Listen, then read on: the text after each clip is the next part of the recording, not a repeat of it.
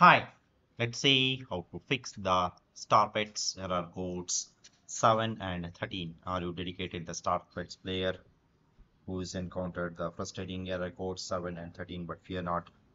In this particular video, we'll delve into the perplexing world of the Starpets error codes 7 and 13, providing you the effective solutions to resolve these issues and get back to enjoying your gameplay hassle-free.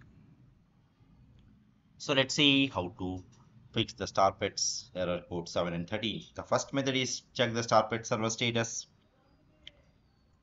Before trying any kind of troubleshooting methods, try to visit the website updownradar.com to check the server status of the Starpets.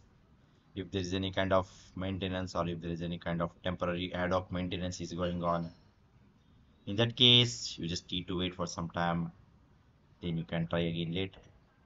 Okay, so in this particular website, the status will be updated. So now you can see the server status is up and the status code is 200. Okay, suppose if in this case if the server is down, means it will be updated here. In that case, you just need to wait for some time. The second method is refresh and reload. Try reloading and refreshing the Starpets website or the app. You are also required to check the internet connection stability. So make sure to check the speed of your internet from the website fast.com.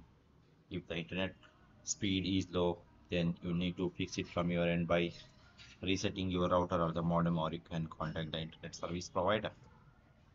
Okay, suppose if you are using the Starpets website, click the refresh button on your web browser. This will reload the current page and may help you to resolve the issue.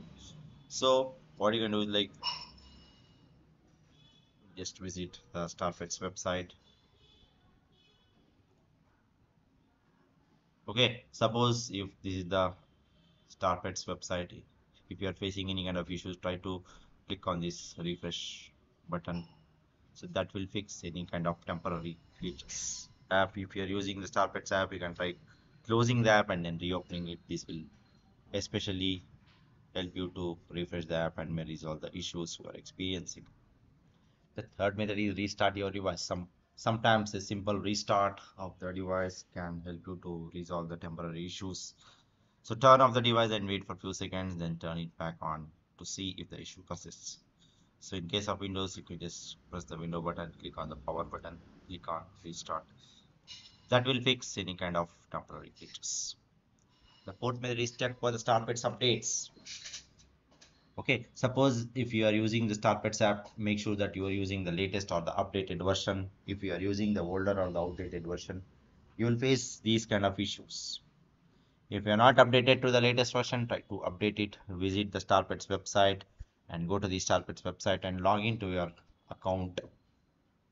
Go to the Starpets website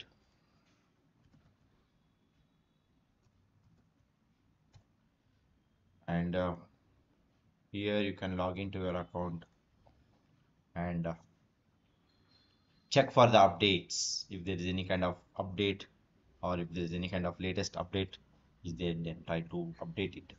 Then finally you can update the game. If there is no notification about the update, check the game settings for an option to update the game, and if there is an option, click on it and follow the instructions to update the game. The fifth method is wait for the technical work to finish. These error codes may be due to the technical work on the website according to the search. The website undergoes the technical work couple of times, say day, to improve the site. During this time, the bots cannot be active, so you need to wait for the technical work to finish. After the work is completed, you should be able to replenish the withdraw items again. The sixth method is contact the Starbucks support team. If you have tried all other troubleshooting methods and if you're still facing the problem, you can contact the Starbucks support team for further assistance. They are the expertise, they will help you to fix the problem and they give you the better solution.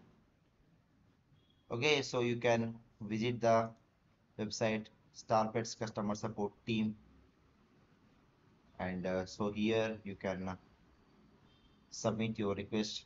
The technical team, they will get back to you and they will come up with a solution and they give you the better solution. Okay, so here you can select the category, problem with the account, and here you can enter all your details. Then you can just finally click on confirm sending.